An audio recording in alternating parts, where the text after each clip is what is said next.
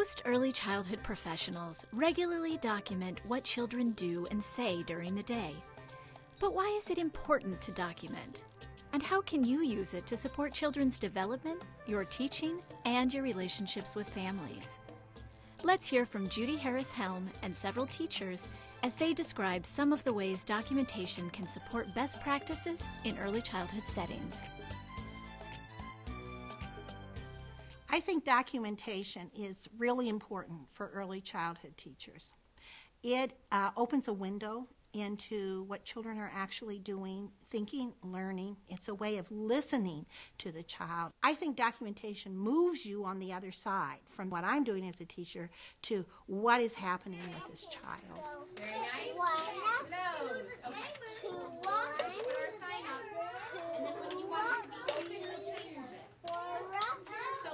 One purpose of documentation is to assess children's learning and developmental progress.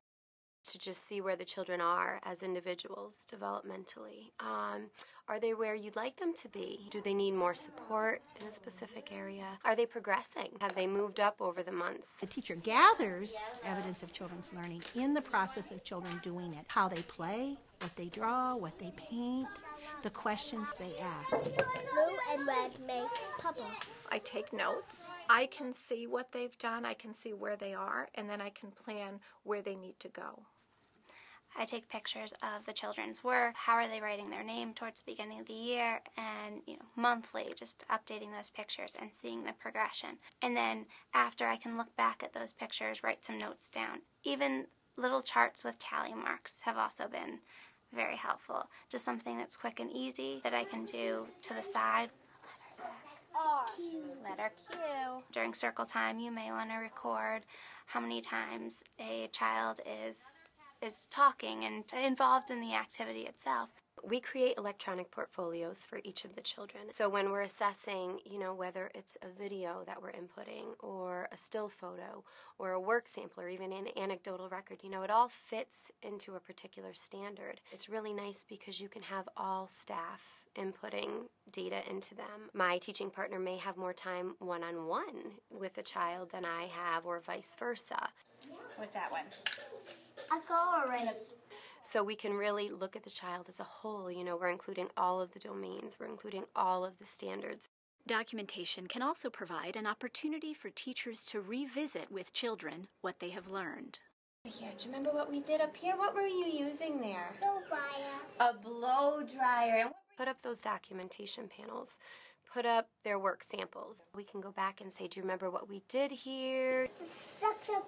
Connect what they've learned with what you're going to learn, build on their knowledge. When an early childhood teacher uses documentation in the process of teaching, that teacher is often able to interact with a child at a deeper level and can write down some of the things that he is saying. How did you make it? Can you tell me? Then later on, she can look at that to probe what the child understands and can then extend that child's thinking. One of the ways that I really like to document is after I've seen them do something, I like to have them draw what they've done. So if they're at the water table and they're experimenting, when they're finished, I ask them to sit down and show me on paper what you've done and tell me about it. I take photos of them while they're playing at the water table. And then when they sit down to do a picture, they look at the camera. So they tell me about it, and then I use their words and write down what they've done, and I display it. And that's very powerful. They go back afterwards and they talk about it. That's when we race the cars, when we try to make tracks for the cars. One very important use of documentation is communicating with families about how their children are progressing and what they are learning.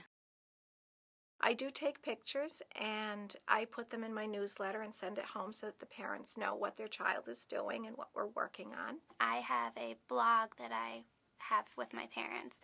So daily I update the blog and they have photos and they have an idea of what their children did that day. That's been particularly helpful for the parents because they already know the title of the book that they've read. They can ask questions about it. Electronic portfolios are great for sharing at conference times. You can go through each standard with them and you can show them concrete examples. You know, the way that I do it is I hyperlink each photo so they're able to click on things and just it'll bring them right to a video of their child.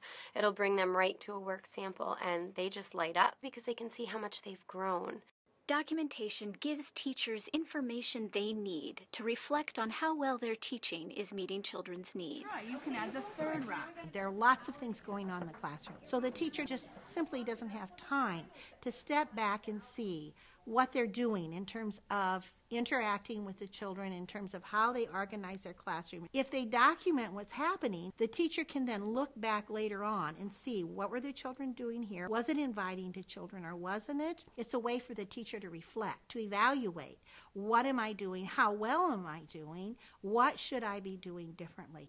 Using the blog helps me to reflect on my practices and to see how children respond to new activities. And I can look back at my blog and see how, they were able to get an interest in that and progress. Sometimes when you're looking through all of the portfolios, you might notice that, wow, this child really has nothing in this standard. I wonder, why that is. And you check other portfolios and you realize, ooh, this is really a pattern. Maybe that's something that I haven't touched upon. And so then you base your planning off of what you've noticed. Looking back at those photographs and the notes over time really helps you figure out if there's an area of development where you may need to intervene with a certain child and assist them in a different way.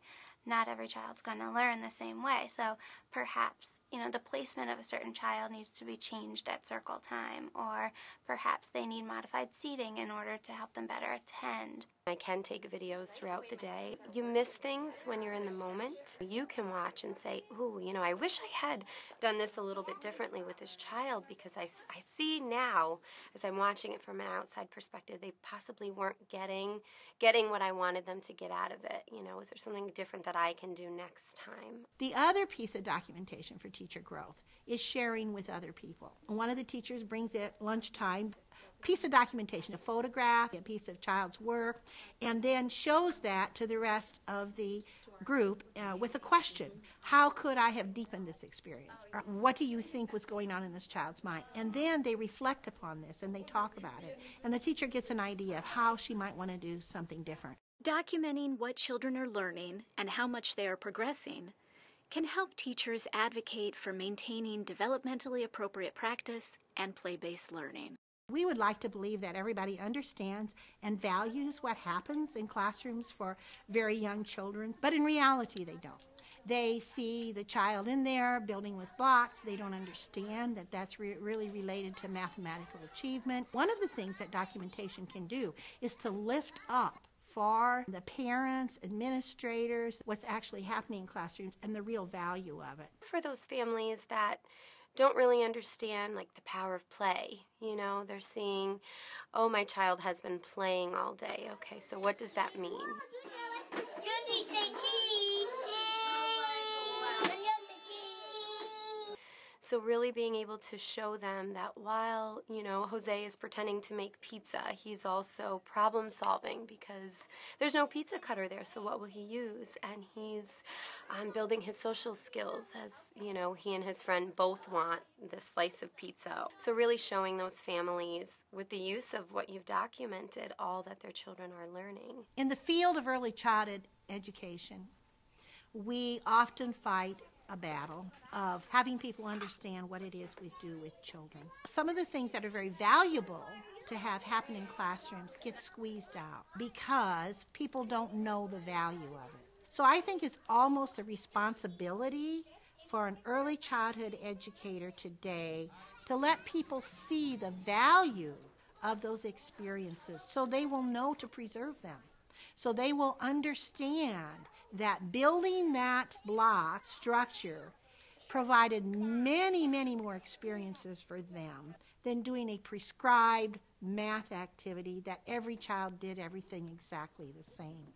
The only way we're ever going to get people to understand what the value is of those kinds of experiences is if we can lift them up and show them. And when we do that, they will be amazed. They will understand, and we'll get to teach the way that we need to teach for young children to learn the way young children learn.